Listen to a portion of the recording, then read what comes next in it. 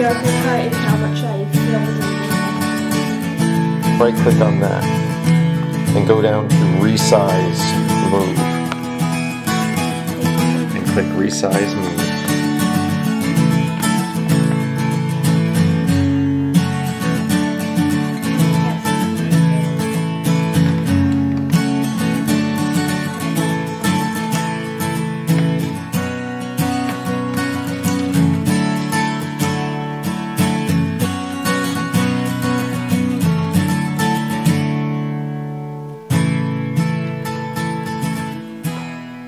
Everything the same on a different laptop but faster. Yeah.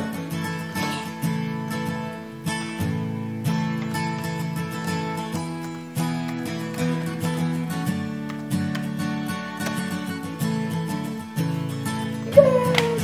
Woo!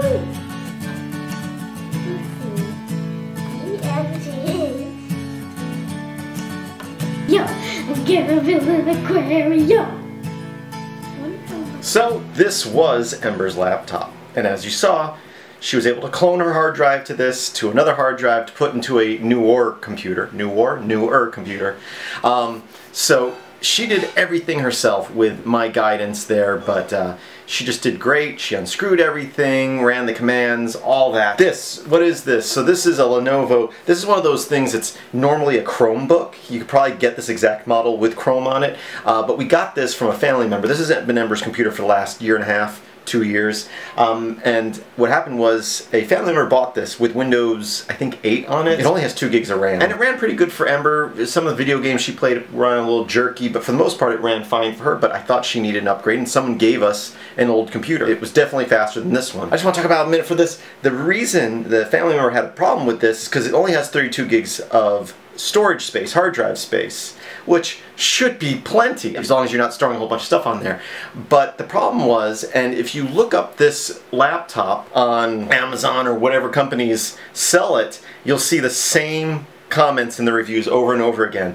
It can't be upgraded. Windows can't upgrade on this. And the issue is it's only a 32 gig hard drive. 6 gigs of that is recovery partition, leaving you with 25 gigs. And then Windows itself takes 16 to 20 gigs. So you have only really 5 gigs of space to work with, and that's for your files. Well, Windows, unlike Linux, so Linux, when you want to do an upgrade, it basically will pull down whatever needs to be upgraded.